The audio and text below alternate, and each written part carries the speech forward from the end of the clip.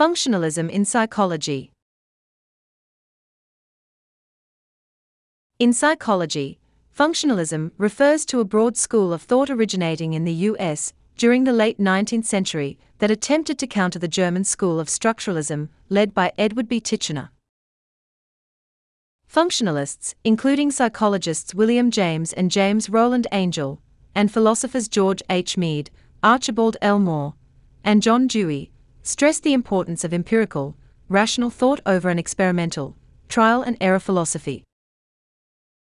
The group was concerned more with the capability of the mind than with the process of thought. The movement was thus interested primarily in the practical applications of research. Functionalism in this context, therefore, is a psychological philosophy that describes the mind as a functional tool that allows us to adapt to our environments. It posits that our mental states and behaviors are survival mechanisms, in line with our inherent biological goals.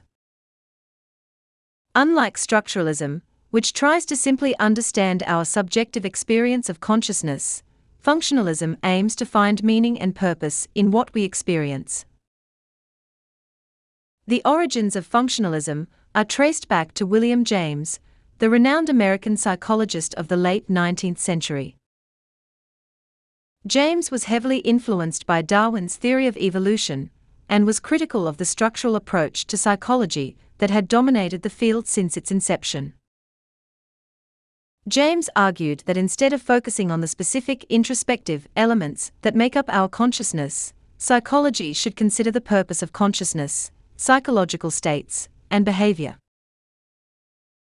Although James is credited as being the first to advocate for a functional approach to psychology, the school of functionalism itself did not fully emerge until later, in the 19th century, when scholars at the University of Chicago began to formalize the theory.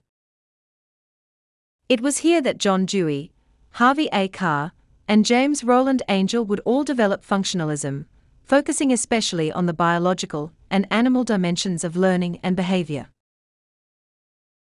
Another group of functionalists would emerge in Columbia University, most notably Edward Thorndike.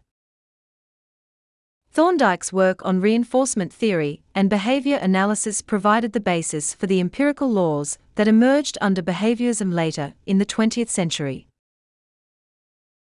As functional psychology developed, so too did the field of experimental psychology.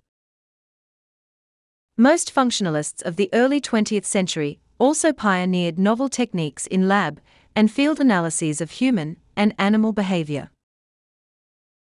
The experimental method in psychology has led to major breakthroughs in our understanding of the functional organization of our brains, as psychologists continue to use experiments to manipulate certain variables that may explain our behavior.